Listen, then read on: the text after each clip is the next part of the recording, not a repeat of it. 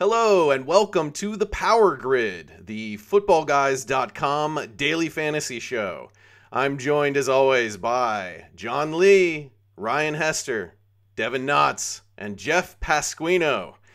We're here to talk to you about the Week 3 main slate, the 13 games that we have on Sunday, and we're going to dive right into it and start talking about Vegas. John, I'm going to kick it to you first because you do our Tuesday Vegas article each week. Tell us what Vegas is telling you about Week 3. Yeah, it's a really strange week this week. When I was putting together the Vegas value chart this week, which, by the way, goes out every Tuesday, you can find it on the site. The one thing that stood out to me were how many away favorites there were this week. We have 6 away favorites and only 3 away favorites above what I consider to be the cutoff of where things start to get interesting, and that's around 24 points for their implied team totals. This is something that I think we need to be weary of with cash games because a lot of times history has proven that away favorites do not perform as well as home favorites do. So it's something you need to be thinking about. There have been a number of studies that have been done to show that these guys can be fool's gold from time to time. So just be wary of that as you're making out your lineups and try to focus in on guys who you think are in great situations. Now, I'm seeing 10 away favorites on this slate. Did you say you're seeing 6? I said 6 that were above what I consider to be a cutoff of 24 points for implied team total. Gotcha. Yeah. That we would be looking at for DFS, mining those DFS plays. That makes a lot of sense. And I think that probably at the top of that list, we've got Sunday Night Football, Oakland at Washington. That's got the highest implied team total of the week. And Oakland as the highest team scoring according to Vegas this week, tied with New England.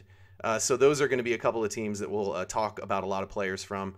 Jeff, let me kick it to you. What other games stand out to you as sort of like key games where there's going to be a lot of DFS decisions to make this week?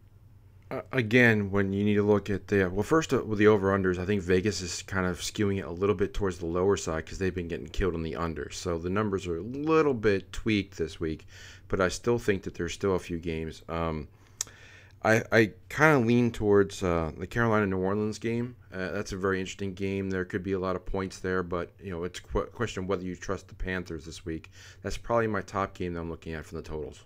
Yeah, and we'll get into those Panthers players and tell you which guys we like and which ones we don't. I think the Atlanta at Detroit game is also going to be a high-scoring affair with options on both sides of the ball. And the Cincinnati at Green Bay game is another one we'll look closely at. We'll obviously cover all the games, but those are some of the ones that I think that we'll see a lot of fantasy options from. So let's go to quarterbacks. That's where we dig into the picks. That's what the people want. What are your picks this week? Ryan, I want to hear who are a couple of quarterbacks that you're excited about this week, and do you think they're going to be highly owned at DraftKings or at FanDuel? Yeah, I think most people's analysis is starting with the Sunday night game, just like ours kind of did, with Oakland at Washington. A lot of love for Derek Carr out there. Oakland's averaging 35 a game through 2. He's the kind of the straw that stirs that drink, so to speak. Kirk Cousins has struggled so far, but maybe the opponents have been a little bit tougher than what we've seen from a lot of quarterbacks, and he's also cheaper, and he's also at home. So to John's earlier point, if you want to fade a short home or a short road favorite, which is something that maybe can be profitable, go with Cousins. He's cheaper; it'll save you money, and maybe he puts up more points than Carr. And I think he does this week, actually. Yeah, and I think that more people are going to be on Cousins this week than Carr in this game. And you mentioned that Kirk Cousins has kind of struggled a little bit as of late. There's another quarterback that I think is going to have heavy ownership this week where people will have to make a call whether they trust him despite his bad start to the season, and that's Cam Newton. Devin, tell me, are you feeling good about Cam Newton because of this choice matchup against New Orleans, or are you still a little nervous because of what you've seen so far this year? I'm a little bit nervous, I'm not going to lie, but I think that you have to like him in this matchup. The Saints are allowing 388 yards per game passing, 10.5 yards per attempt, and P.J. Williams, has looked atrocious so far this year. So it's definitely an offense that I'm going to look for in both cash and GPPs. Not sure I'm going to have 100% because Tom Brady's a guy who I like a lot this week, mostly because Kevin Johnson is out for the Texans this week, and they lost AJ Bouye in the offseason. So they're really thin at the cornerback position, and the Patriots are one of the highest projected scoring teams of the week. And let me ask you this about how your builds are kind of unfolding. It feels a little tighter this week than it has in week 1 or week 2. And I agree with you that Tom Brady is a great cash game play, but are you able to find salary relief at other places where you can afford Brady in cash games? Yeah, I think it depends. So we'll get into running backs in a minute, but if DeMarco Murray is out, Derrick Henry or Dalvin Cook for Minnesota, there's some running backs out there that are relatively cheap. Wide receivers a little bit tougher, and we'll get into that in a little bit. But there are still some guys that are out there. Kelvin Benjamin pairing with Tom Brady still a good option. So it's tighter this week, but there's definitely some options. Yeah, and I agree with you, and I'd want to hear more about people's takes on some of those salary relief guys to try to get some of these top plays with great matchups this week. Let's see. Let's talk a little bit more about quarterbacks. John, tell me about some quarterbacks you like this week. Maybe some GPP guys. Yeah, I think for GPP this week, the most obvious guys are those quarterbacks in that high-scoring game there in Washington, those being Cousins and Derek Carr. But outside of maybe the obvious, GPPs, we're always looking for lower ownership. And I think one way you can go this week is maybe by going cheap at the quarterback position. This Indianapolis Colts defense has made some Sam Bradford look like a Hall of Fame quarterback already.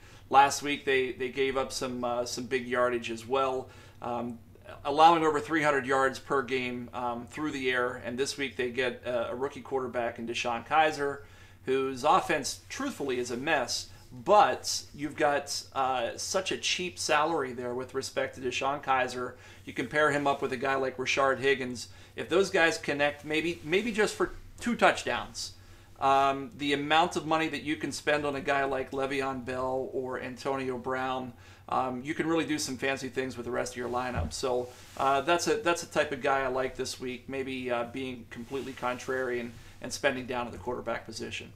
Yeah, Devin, do you have something you want to add as the resident Browns fan? Do you trust your Browns in this situation? No. I mean, I don't know what else to say. No. But if there's a receiver I'm looking at Ricardo Lewis instead of Rashard Higgins. Ah, interesting. Okay, because I think a lot more people are on Higgins after his performance in week 2. Yeah. Do you have a little bit more you can tell us about liking Ricardo Lewis here? Yeah, so Ricardo Lewis is more of a big play speed guy, so he's going to be playing on the outside. Higgins is more of he ran a 4.65 40 and coming out of college, so he's not really going to be. We saw him catch some deeper passes, but I think they're going to take some shots to Lewis. Hugh Jackson is probably the most honest coach in the NFL, and he's been talking up Lewis all week. And he's been talking down Kenny Britt. So I think we saw the last of Kenny Britt potentially. So I'll be using some Ricardo Lewis and GPP only this week. Yeah, definitely GPP only, but that's a good point. Jeff, do you have any other quarterbacks you want to mention before we move along to running backs? I think you got to include the guys playing Atlanta and Detroit. I think you got both those guys. So you got Ryan and Stafford are definitely going to be in play. I think there's enough options this week that there's not going to be a true chalk, so it's going to be pretty much spread ownership around. One guy I was going to save to later, but I'll throw him out there now. I'm really looking at Carson Wentz. I think that the Javoris Jenkins injury is going to be huge. I like the receiver. I like Jeffrey. I like the tight end and Ertz. So I think Carson Wentz could be a big play this week. Yeah, I think that's a good call. And Stafford is a guy I'm looking at cash games for some salary relief. I think I like Stafford more than Cousins even. I don't know why I'm so gun-shy about Cousins here, but I like Stafford at a similar price point more for cash. I feel safer based on the matchup against Atlanta, the likely shootout. John's giving me the red and green signal. What's your take there, buddy? Yeah, so I mean, I actually have a real something that I think we could walk through here. Is anybody else concerned about the pace of this game? I know Devin was a big fan of this last week, pointing out how much more slowly the Atlanta Falcons offense was running in week 1, and in week 2 it did not move that much more quickly. We know last year the way that Detroit was winning ball games was by dragging games out and going really, really slow. If that happens again this Sunday, you've got two teams who are running really, really slow. The number of plays that they run from the offensive standpoint, I think, is lower. And I have a real concern focusing on these offenses in this situation outside of maybe a guy like Theo Riddick, who I think matches up well against that Atlanta defense. They're 2 of the 5 slowest teams in the NFL so far this year. Yeah, and which carries over from last year in Detroit's case, as John said. Yeah, that's a really good point, John. And I think that's something we have to be very careful of. Maybe that shifts us to playing these guys in GPPs instead of trying to lean on Falcons and Lions in cash games. Let's talk about some running backs. Let me pitch this over to you, Jeff, first. Running backs, I feel like there's not 100% clear chalk at this position. I feel like there's a handful of guys that are... Oh, Devin thinks there's pure chalk. I think there's a handful of guys that people are going to run through. Let me just run through some injury situations real quick, and then we'll kick it around here a little bit. DeMarco Murray did not practice on Thursday. Devin mentioned that. I think everybody's going to be watching that because Derrick Henry quickly becomes chalk if DeMarco Murray doesn't play, and people might still play him even if Murray is active here. Jordan Howard was limited on Wednesday and Thursday. He may play here, but Tariq Cohen may get more playing time because he's dinged up. Rob Kelly was limited on Wednesday and Thursday for the Washington Redskins. And Rex Burkhead did not practice on Thursday. I don't think he's going to end up playing in this game. That may mean more James White and Dion Lewis for the Patriots. Jay Ajayi, for some reason, didn't practice on Thursday. Maybe this is just rest. Maybe he'll practice Friday and be totally fine. But you just want to keep an eye on that. And similarly, Melvin Gordon was limited on Thursday. Again, I don't think it's something to be worried about, but it's kind of a weird sort of later in the week downgrade that makes you just want to keep an eye on things. So I tell you what, Devin disagrees on chalk. Let me pitch it to Devin for chalk, and then we'll come back to Jeff for some more takes on this. What do you think, Devin? Jay Ajayi's the guy. I mean, it's not even – he's going to be by far the highest owned player this week. The Jets – we've talked about the Jets' run defense. Darren Lee at the running back position is just not a NFL running back, and Demario Davis isn't much better. Ajayi looked tremendous last week, so 122 total yards. 82 of those came after contact, so he's in a great spot. The coach came out today and said the injury's not serious, so I don't expect him to even be limited in this game. So I think that he's the clear-cut guy this week. Yeah, I think he's going to be the highest owned for sure. Jeff, who other than Ajayi do you see as strong cash game plays this week? I think a lot of people are going to try and get Le'Veon Bell in the lineups. I think you're going to see a lot of Bell and Ajayi stacks as starting off as their core, just game script and talent level. I think the next tier is probably Melvin Gordon and Ty Montgomery, especially on PPR leagues. I think both those guys are going to be big options. The guys going to get overlooked, I think, that's going to could have high ownership, but get overlooked is Kareem Hunt. And again, he got overlooked last week. He scored 2 touchdowns. He's got 5 on the year, but he's going to get overlooked. And that's the one guy I'm looking at a little bit harder this week and see if he makes more sense. Can I pitch this to you guys real quick? Are you guys Sure. concerned with Le'Veon Bell's 3.2 yards per carry in the first 2 games? No. I'm not. I think Against the Browns and the Vikings? I don't know. Vikings are good. We have a resident Pittsburgh Steelers fanboy here, and I'll let him take the stage. I'm just going to say that this guy has only been playing for 2 weeks, and I think a lot of it is just attributable to him trying to get his wheels back, how to read the lines behind his blockers. I mean, he's really a unique individual in terms of how he runs the ball. I fully expect him to get back to full speed this week, next week, moving forward. The more reps he gets, the better he's going to be. What do you think there, Ryan, being the Steelers fan? I agree. I mean, he came out. We talked, I think, after week 1. We talked last week about how he was sort of quasi-punished in the Cleveland game early. He got in no rhythm. He got no carries. He had his fewest touches, his fewest fantasy points in a long time. And last week, I think they tried to overcorrect that. They ran the ball. Watching that game, I was ready. I wanted them to cut Roethlisberger loose. I wanted them to, and they just ran it. He had 27 carries. It was a hard defense. I've never seen, I shouldn't say never, last 2 years, haven't seen the Steelers struggle to get yards like that, especially at home. I think Minnesota's really good. I left that game thinking more about them than I did about Le'Veon Bell being bad or being a guy that's just going to average 3.2 for the whole season. So I think it's coming. Whether it's this week or not, I don't know. But opportunity is so key in this game, as we all know. So I think he's still worth paying for, certainly. And I'm not. His price is lower now than it's been since like middle of last season. He was over 10K on DraftKings for a time last season. So get it while it's hot. I'm not saying he won't get there. I'm just taking a wait and see approach. I think that due to his ownership, he's an easy fade in GPPs this week. GPP, sure. I can see that. I can see that point. I still think he's a good guy to lean on in cash games, though.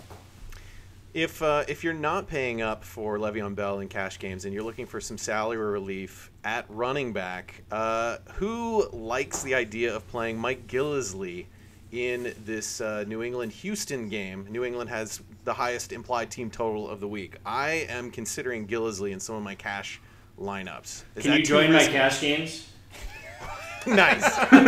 So no one else. Please. No one else likes that. No one else likes that. No. Not for All right. cash games. Not for cash Not games. for But cash. you like him for GPPs.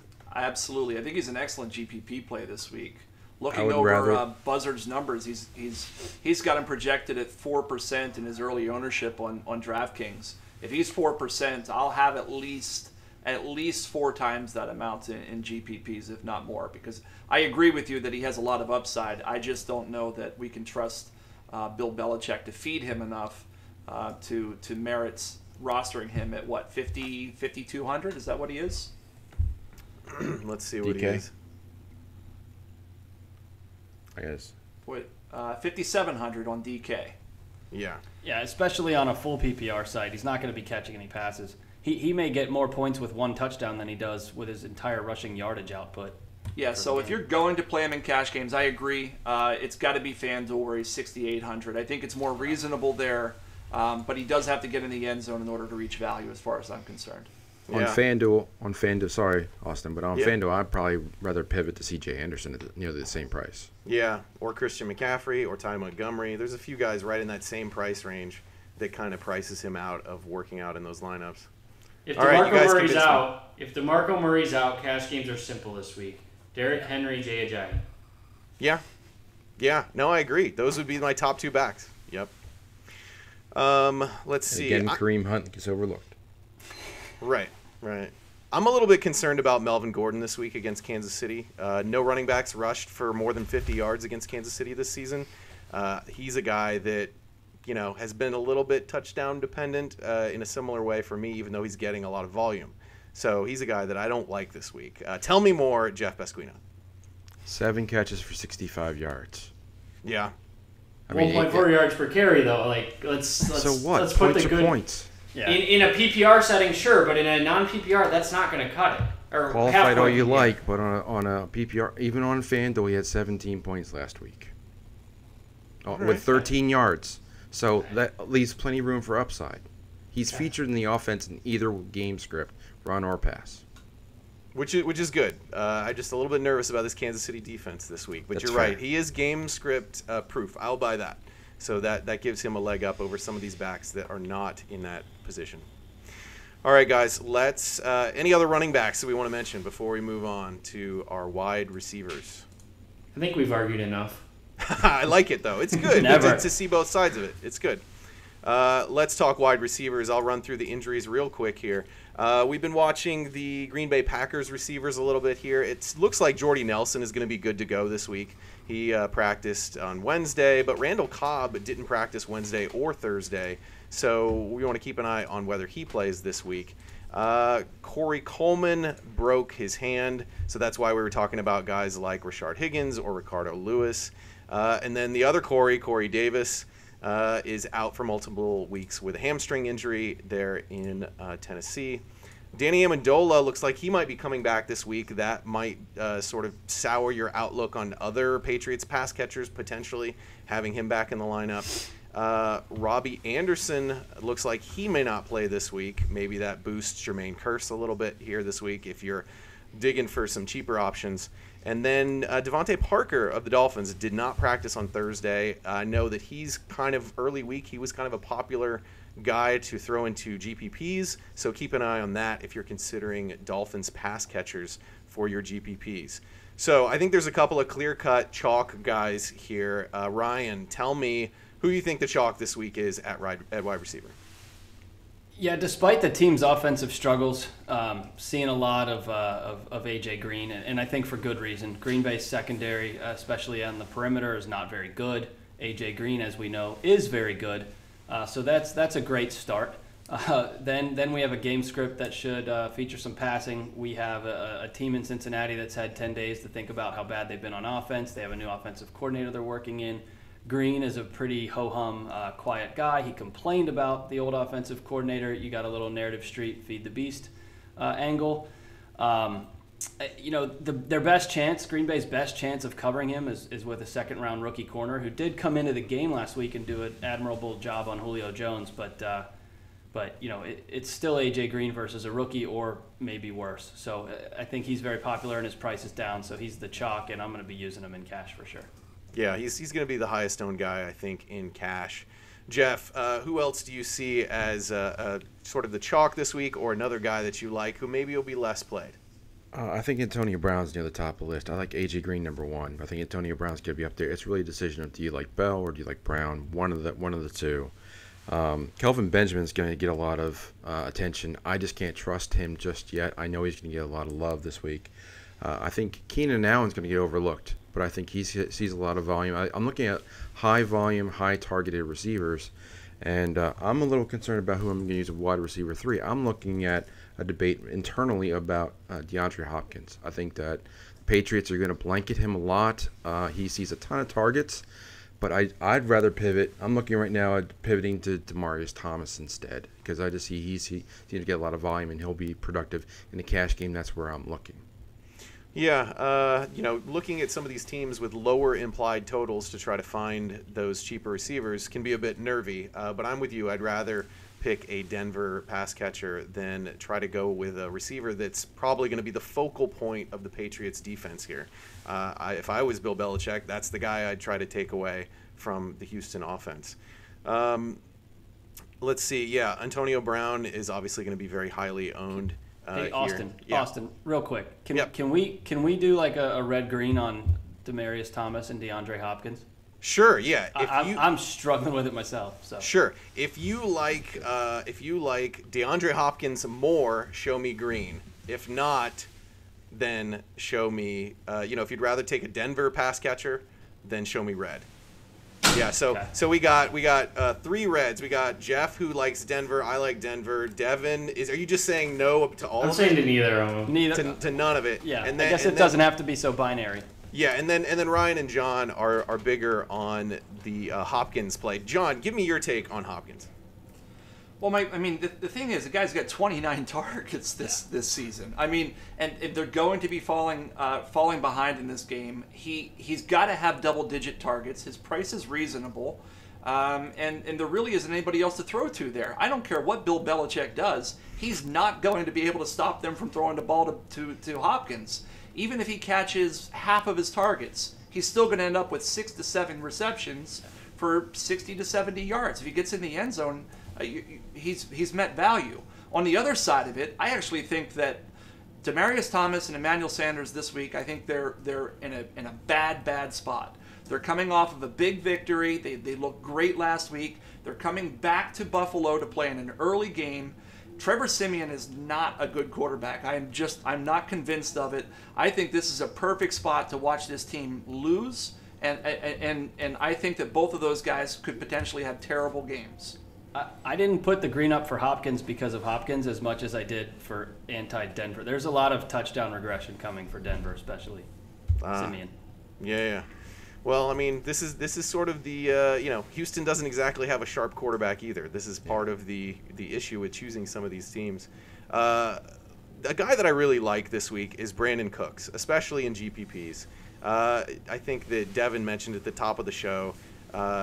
Houston has got a lot of injuries in their secondary. Cooks is going to largely be matched up against journeyman Marcus Burley.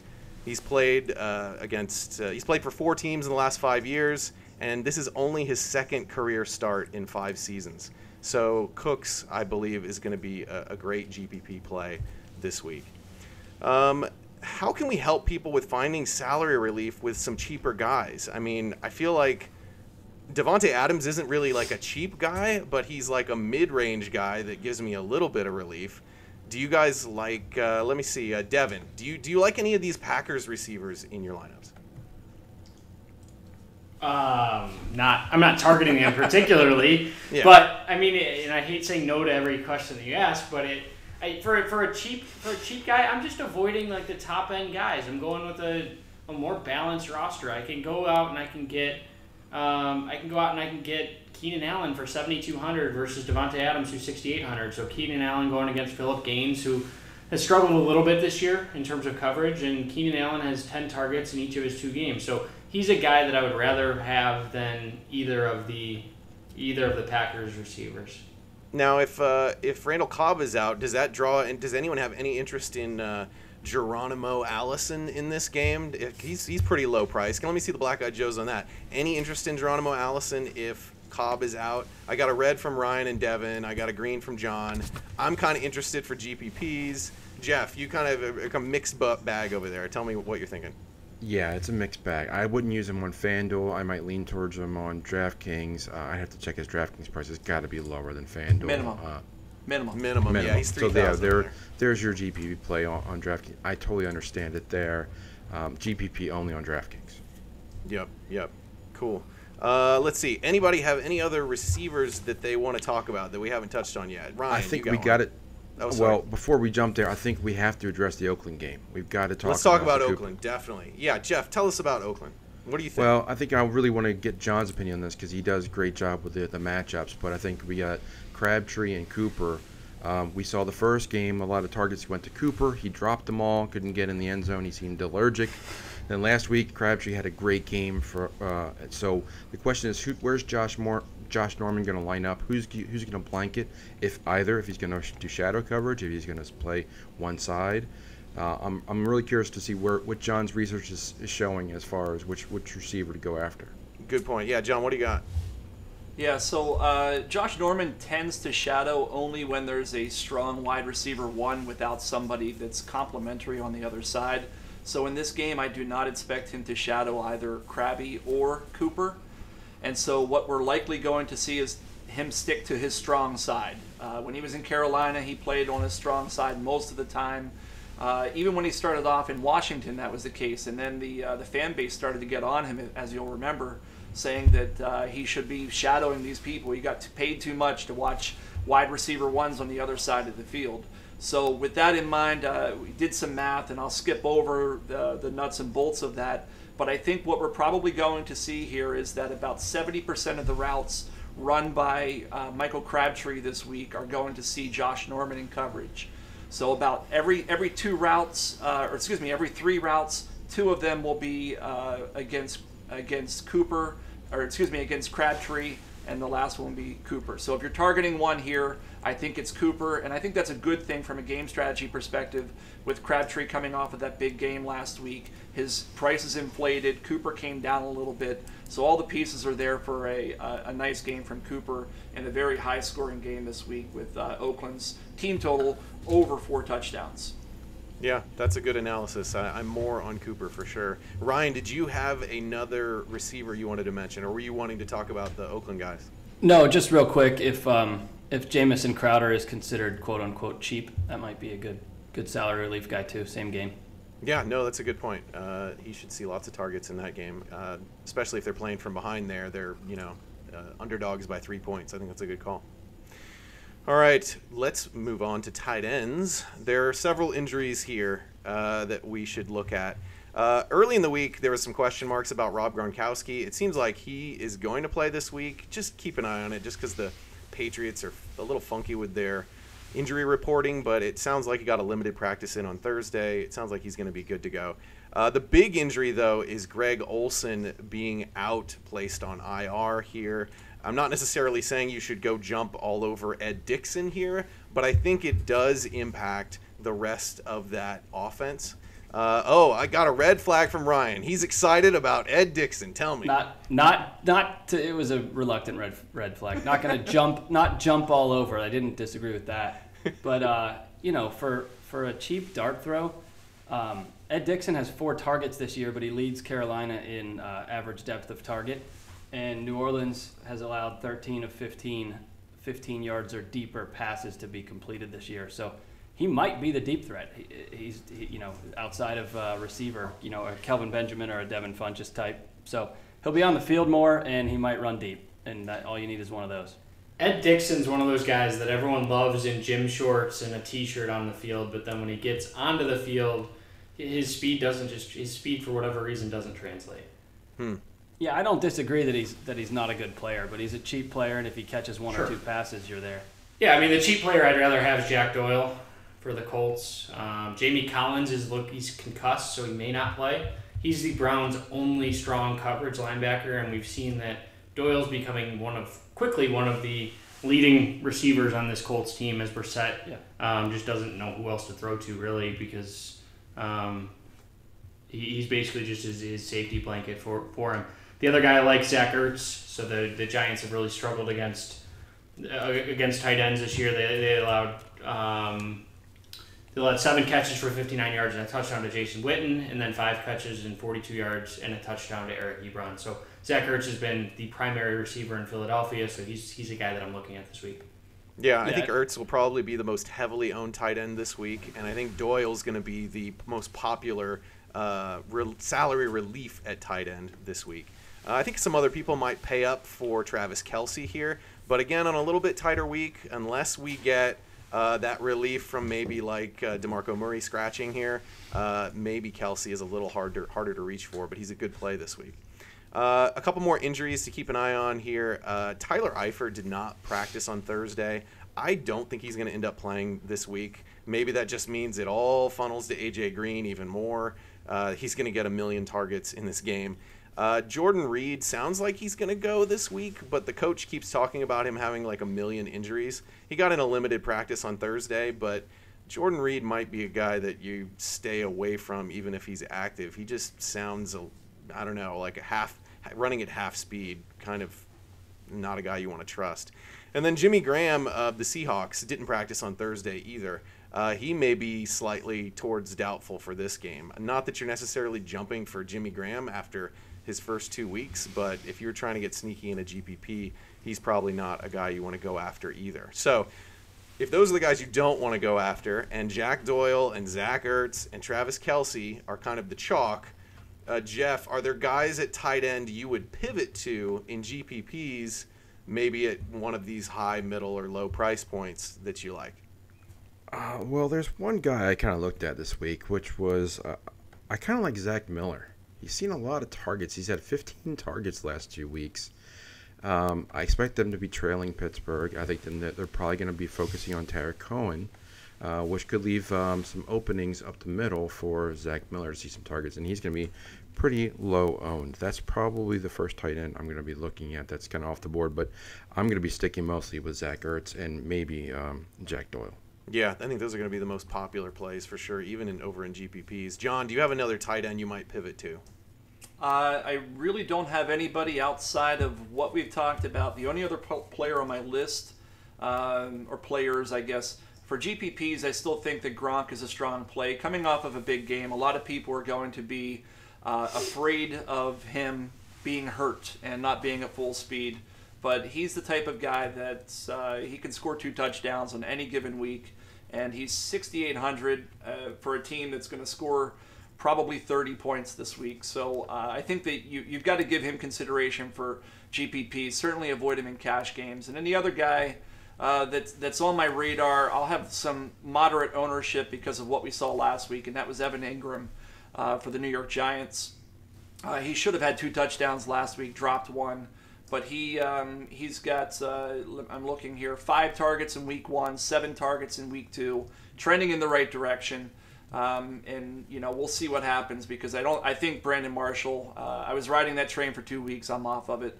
I think he's done, and I think that we'll start to see Evan Ingram start to take some of those slot snaps, because he definitely has the speed and the size to basically take over whatever Brandon Marshall was brought in to do. Yeah, and just keep an eye on Evan Ingram's injury status. He did get into limited practice today, but he was in the concussion protocol, or is like kind of just coming out of it. Sounds like he's going to play this week, but again, another guy that's been a little iffy midweek. With one more just to throw out there. So yeah. If Jordan Reed doesn't play, it sounds like Jordan Reed's going to play, but if he doesn't, Vernon Davis is a pretty nice punt. Oakland has struggled a little bit with tight ends this year, as they have the past couple of years. Yeah, and I think that's good. Hopefully we'll get news on that before the early games start, or you maybe leave yourself open for a late swap for that Sunday night football game. A guy that I might pivot from in GPPs is pivot from Jack Doyle to Eric Ebron. Atlanta is going to be missing two of their best pass rushers in this game, with Courtney Upshaw out and Vic Beasley out. And so I don't think Ebron's going to be asked to stay in and block at all here, or have to chip block anybody. Not that he's like the greatest blocker, but it should free him up to just focus purely on route running here. And Atlanta has struggled against the tight end both last year and some this year. So I like Ebron in GPPs this week. Any other tight end talk? I think we kind of hit all the bases there. Jeff, hit me with another tight end. I'll just throw one out there. Charles Clay. I think that Denver struggles against the tight end, especially in week 1. I think he's going to be very low owned and could see a lot of targets this week. He burned me last week. He'll definitely be low owned, but he's always a part of that offense, so that's not a bad call there. Ryan, who do you got? I thought at least one person would steal this one, but I really like Jared Cook this week. Washington's corners on 30 targets have allowed 6 yards a target and no touchdowns. Safeties and linebackers on 31 targets have allowed 12 yards a target and 3 touchdowns. So Jared Cook can rip the seam, as we know, and so he's a good play, especially in a high total game. He's my top tight end play. I thought that Jeff mentioned him, so apologies. Okay. He's definitely maybe he's the chalk then. So that's why nobody mentioned him. I think he's the top play for me from a price perspective on DraftKings. I should stop talking about Ed Dixon and get to the real plays then, right? It's all good. It's all good. I like that. Rip the seam. That sounds like something I would do at Thanksgiving with my fans. Because I ate too much. Let's keep going to defenses and kickers. Show me those black-eyed Joes. Who wants to talk about a defense or a kicker? We got John saying no surprise there. And we'll get to Devin and Jeff. Devin, tell us, do you have a defense or a kicker that you like this week? Giorgio Tavecchio. On to Jeff. I just wanted to say his name. Not Matt Bryant? Nope. Oh, man. It's over. That breakup is still hard for me to take in. I've got to choose sides. Yeah, it's the highest scoring game of the week, and Tavecchio has actually been pretty good this year, so he's my top kicker this week. Yeah. Jeff, tell us about a kicker or a defense you like here. What do you got? I think we're in a week where we might be struggling to find some cap room. We're probably going to be looking for the cheaper kickers, which so at $4,500 on FanDuel, the top guy I got is Ryan Suckup for Tennessee. I think that's a good cushion, especially if you're playing Derrick Henry. It raises your floor in case he doesn't find the end zone. For $100 more for a GPP play, I'm looking at the Eagles kicker, Elliott. For $4,600, he's going to be very low owned. He's got a big leg. He's not well known because he was signed after week 1 with an injury, and he's a pretty good kicker. But if you find a little bit of extra dollars, I would not be opposed at all of spending all the way up to Gostkowski to lock up the points from New England. Yeah, I think that's a good assessment of sort of like the high, middle, low there. I like the Elliott pick there as well. In terms of defenses, I think the chalk defenses this week are probably New England going up against Houston. Miami, they're playing the Jets, which is usually a good bet. And I like Philadelphia's defense as well going up against the Giants. I think that's my favorite of the 3. I'm getting them in a lot of my cash lineups, and they're cheaper than New England and Miami. So it gives me just a little bit of salary relief there. I think that Denver is also in play here against Buffalo, but you guys expressed some concern about the West Coast team traveling east. So maybe I should come off of the Denver love for the defense. John, you expressed that concern. Would you say that that's kind of across the board for all of the Broncos for you, including their team defense? I'm okay with their team defense because I'm not really impressed with Buffalo. You know, the one thing that Buffalo has done this year is just they've actually looked good on defense. I think they're a good GPP defense this week. They've only allowed 21 points all season. I know one of those games was to the Jets, so you can discount that. But the secondary component, or opponent, excuse me, who escapes me at this moment, they weren't a terrible team. Carolina. Carolina, yeah. So their defenses look pretty good. They're playing at home, and they're hosting a team that I really don't believe are as good as they played off of that big win against Dallas last week. Right on. Let's talk about stacks, guys. This is a chance to tell people how to get some high upside for their GPPs and maybe squeeze in a few more plays that you didn't get a chance to mention in the other sections. Ryan, I'm to give you first dibs on stacks. Tell me about a stack or two that you're excited about this week. Well, so first, I kind of want to go with a concept, right? And normally we talk stacks, quarterback, receiver, quarterback, tight end. This could be a week to stack quarterback, running back. So we have a number of, we've talked about the high-end running backs, but we've got a number of guys that like to catch passes in good matchups to do so. Starting with Theo Riddick against Atlanta. We know that Atlanta gives up a lot of yards to the running backs. So Theo Riddick and Matthew Stafford. Riddick has shown a penchant for catching touchdowns. We think Carolina's going to score a lot of points. Christian McCaffrey can catch passes. Greg Olson's not there for any more targets. He should have caught a touchdown last week, but Newton overthrew him. You can go back to the well with Ty Montgomery. As we saw last week, he had a receiving touchdown. But the more traditional one that I like, going with a whole game stack, that would be pretty contrarian given the decision between Amari Cooper and Michael Crabtree, is just going Derek Carr or Kirk Cousins for that matter, and then throwing in Jared Cook, who I mentioned earlier, and Jamison Crowder. Right on, and kind of stacking up some guys that could hit it big in that high-scoring game. Devin, who are some stacks that you like this week? Yeah, it's not this week, but because of their ownership, I'm starting Russell Wilson and Doug Baldwin every week until they hit. No, but hear me out. So sure. Eventually we know that Baldwin has a tendency to have 2 or 3 touchdown games, and at some point you can make that bet that it's going to come. So it's not really a matchup play. It's just more of a strategy play that until that comes, I'm just going to keep doing it. Yeah, that's a good one. I mean, that's basically what I did 2 years ago when we got into that live final that same week was the Russell Wilson stackage. So, Jeff, tell me about a stack that you're interested in. I'll mention two. I like. I don't think we mentioned the Miami defense, but I think they pair well with Jay Ajayi. I think the Jets are just terrible, so I think that you got to put that one out there. And I'm going to go back to the well with Philadelphia. I think Carson Wentz and a wide receiver. I don't think we mentioned. Actually, I have 3 stacks. Sorry, Alshon Jeffrey is only going to be a couple % owned. I think he's going to be very low owned and have a good matchup because Jenkins is going to be out. And in a similar fashion, Deshaun Jackson is going to have a good matchup because I think you're going to have Mike Evans blanketed. Everybody's going to look to him. He had a big week. He should have had an extra touchdown last week. But I think that Deshaun Jackson could find the end zone and have a pretty good afternoon with Jameis Winston. Nice. John, wrap us up here with stacks. Give us a couple that you like. I'll give you a complicated stack, so I'm only going to give you one. I like basically the entire Philadelphia Eagles. So I'm going with Carson Wentz to Zach Ertz. That's my stack, but I want to pair that up with the Philadelphia defense, which we all kind of agreed that we like, and I'm going to add in Darren Sproles there at 3,900 because last week LeGarrette Blount didn't get a single carry. And I feel like this team has an implied team total somewhere around 25 points. Maybe they get lucky and get 4 touchdowns. I might get a piece of all 4 of those. If they get a special teams touchdown, I get that. If I get a punt return, I get Darren Sproles doing it. I think I got a large piece of that Philadelphia offense by getting those 4 players involved this week.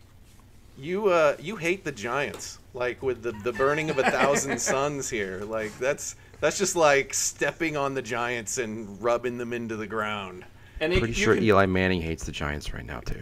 The thing that's beautiful about that is I just added it up before you came to me. It's 17,800 on DraftKings. You could have Matt Ryan and Julio for 16-4, or all four of those players for 17-8, and you can imagine what thing that to note, enables you. Sproles isn't returning punts this year. Say again? Sproles is not returning punts this year. He only has one punt return. Well, so you're saying there's a chance. One. All right. Well, I got ahead of myself, so maybe I didn't get the punt return. So I do the Eagles write-ups. He is the guy. I mean, he could catch a touchdown very easily for once. So it's, I like it. Yeah, but not necessarily for the punt returning, but instead because he'll probably get a decent amount of work in the running game. Yeah, the punt return that he came out there last week, they were losing the game and they were trying to get a spark, but he's not, because he is the primary running back, they're not having him do the primary punt duties this year. Oh, Gotcha. Sounds like you're still winning then if you're rostering him, because if they're not using him on punts, it's because they are using him on offense. Correct. And he's 3,900, so I think that's a pretty good call. Yeah, you guys mentioned some of my favorite stacks already, but I'm going to run through a few high-owned stacks that if you can find differentiation at other positions, you can kind of stack these guys up and find cheaper guys elsewhere. I think we're going to see a lot of Carr matched with Cooper, but probably Crabtree will be the higher-owned guy in that stackage. I like stacking Brady and Gronk. That kind of goes with what John was saying in terms of Gronk could be a good GPP play here. I see Aaron Rodgers pairing up with maybe even Jordy Nelson just because he's a little bit dinged up. But sometimes we've seen Jordy Nelson have a big game even coming off of sort of an injury game. And then I like Cam Newton and Kelvin Benjamin, matching those two guys up. We talked about matching up with McCaffrey. I like Benjamin for those red zone looks that Greg Olsen was getting. I think Benjamin's going to be featured a lot when they're down close to the end zone if they're passing. Let's see. Is anyone going to go as crazy as starting a Dalton AJ Green stack because they love Green so much? Can I see the Black Eyed Joes? Is there any worth to stacking in Cincinnati here? I don't have the balls to do it, but I'm seeing Jeff feels strong. He's got it. There's a kind of negatives and the problem is the ownership. So Green's going to be one of the most popular guys. Right. You're going to need Dalton to. I mean, Green's really going to have a big day to pull off. That's a good point, game theory wise. That if AJ Green's not going to buy it necessarily. What do you say, Jeff? If it's a tight build and you need a couple $100 and you need the savings, and Dalton affords you some better combinations, you may have a more unique lineup by pivoting down to Dalton. Gotcha. Yeah, and getting that differentiation purely at the quarterback position. All right, guys, let's go to our parting thoughts. This is your chance to get in, last players you forgot to mention or words of wisdom about week 3. John, lead off our parting thoughts. I kind of channel my inner sort of Sigmund Bloom here. Like, I feel like this is our time to sit on the couch and, just kind of talk about week 3 in a nice, peaceful kind of way.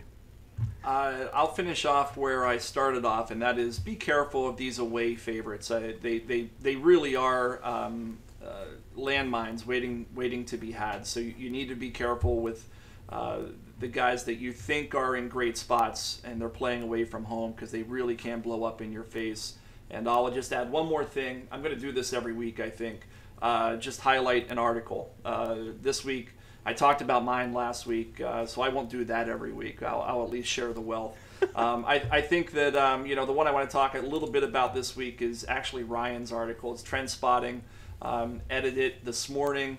It's entitled "Ertz So Good This Week." He's got a lot of interesting things here. Looking for trends, either positive or negative. Just things like guys who are heavily targeted and haven't yet found the end zone. Funnel defenses. Looking at key matchups and how to exploit those things, all presented to you in a different way than most articles are presented.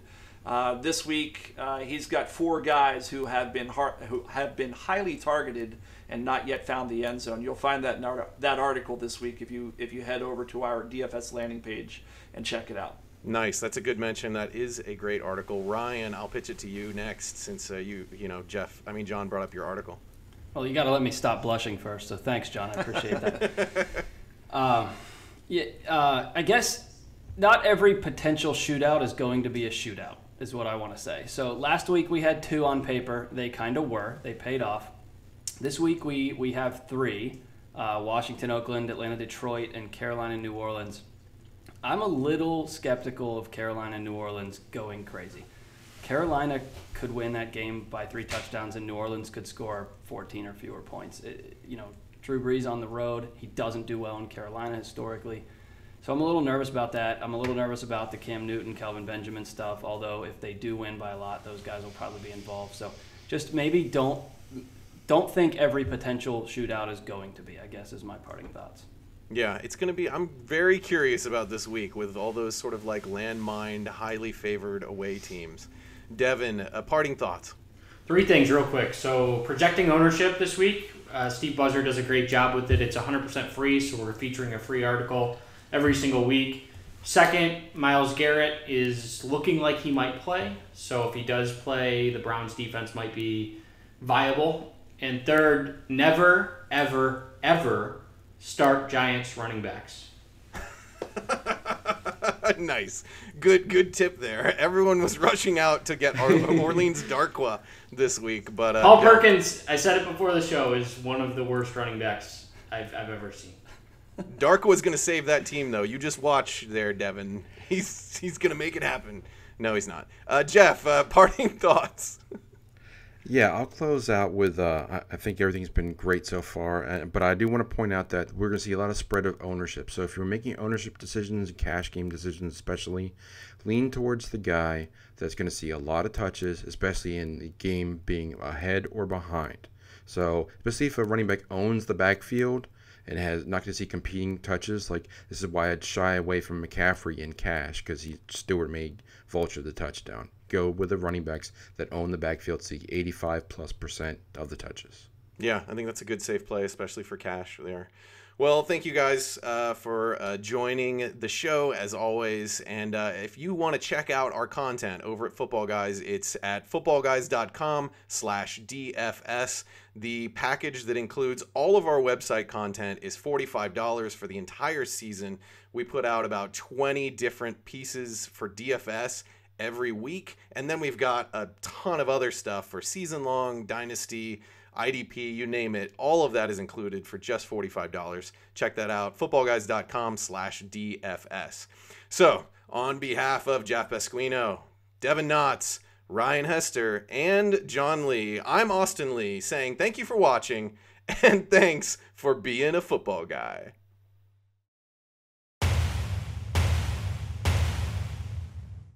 To check out all of our DFS content over at footballguys.com, click on the icon in front of Ryan's face. To subscribe to our Football Guys TV YouTube channel, be sure to click on the button on John's face. And if you'd like to see our latest video, click below me now.